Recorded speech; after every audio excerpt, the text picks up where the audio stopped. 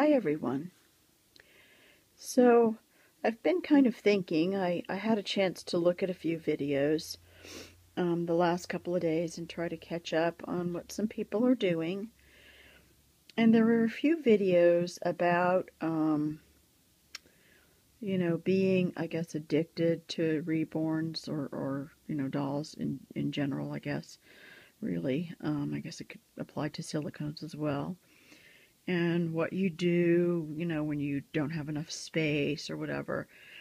And, I'm kind of reaching that point. I haven't bought many reborns lately. I've been kind of trying to focus more on silicones. That definitely slows you down in terms of number of dolls you can buy, which is, in my case, is a good thing because I have really too many dolls already.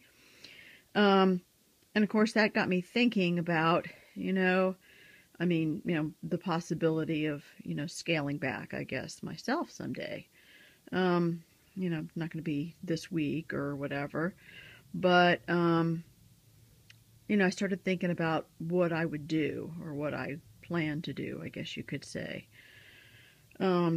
Because, I have a fair number of dolls, I think, including my 3 silicones I have now and my small mini babies, which I have 3 of them. I think I maybe have about, 40 dolls, right? And, in the house I own in Atlanta, that would not be a problem. I have plenty of space there, but I don't have enough space here in Alaska to accommodate, a whole room, for example, for just babies. And, so I have lots of babies in, in plastic storage boxes. Everyone has like their individual plastic storage box, and they go in there with a blanket and their lovey and all their stuff or whatever. It keeps them safe and dry and all that kind of stuff. But I can't have all of them out all at one time. And I've recently noticed that I haven't really had much of a desire to change out many of the babies that are in storage at the moment. And they're in a closet, basically kind of stacked. Their storage boxes on top of each other or whatever. And a few of them are actually stacked next to the crib here.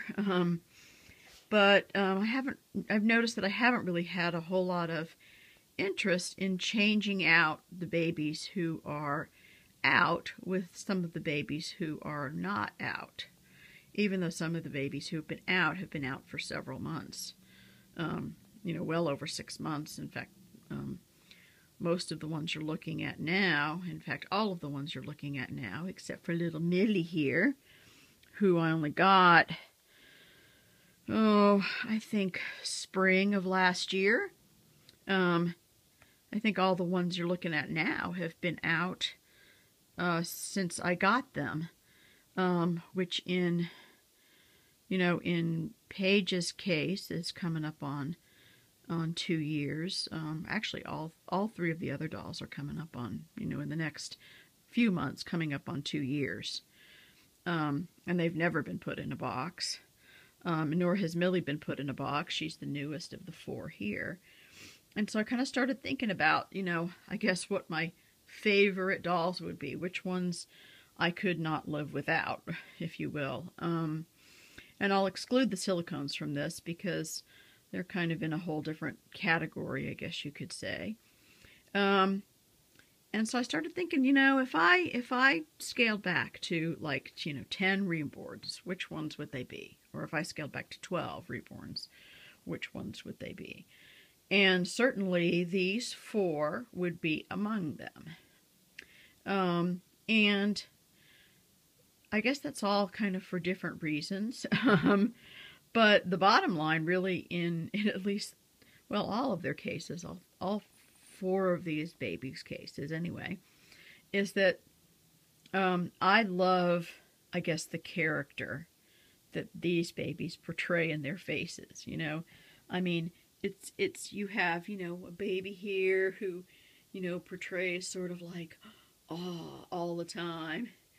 And you have little Millie here who, is just, the face of a cross-eyed preemie. How could you resist that?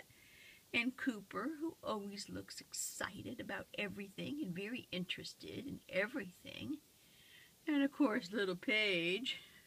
I mean, what a mug on this baby, huh?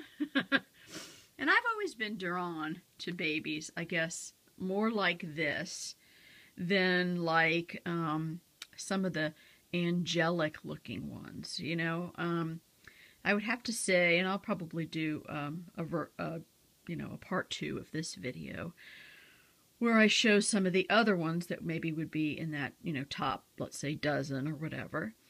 And really, without exception, pretty much, they're all going to be babies who maybe don't necessarily look so perfect and angelic. For example, the Linus kit, baby Bristol that I bought myself for Christmas. I see that baby's face as sort of like angelic, sleeping angel, right? Well, these babies here aren't that, right? I guess I've always been more drawn to the ones who, I don't know, have got something going on, They're looking at something with some kind of expression, I guess. I've always been drawn to that, and that's certainly why I adore all of these. In fact, I would say that, like Cooper, for example, of all the boy babies I've ever owned, including my silicone, he is by far my favorite boy sculpt. Actually, even a boy sculpt that I don't even own. I can't think of one I'd rather have than this one. I just get such a kick out of him, And Millie is probably, my favorite, preemie sculpt that I've ever had. I mean, she just, she just looks so, preemie. I mean, really. So, anyway, those are just a few thoughts, I guess you could say, to start out the discussion. It start really me thinking about, what would I do if I scaled back and how would I decide, because, I bought all of these babies at the time I bought them for a reason. I mean, I didn't buy babies I didn't want, right? I mean, no one does that.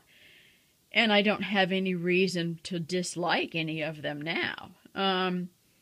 But there are certain ones that I find myself, I guess, never quite able to put away, ever. And, assuming that those would probably be among your favorites, those are the ones I'll video over the next day or two. And, I'll kind of go from there, I guess, in my thought process about this. All right, well, have a good evening. Bye-bye.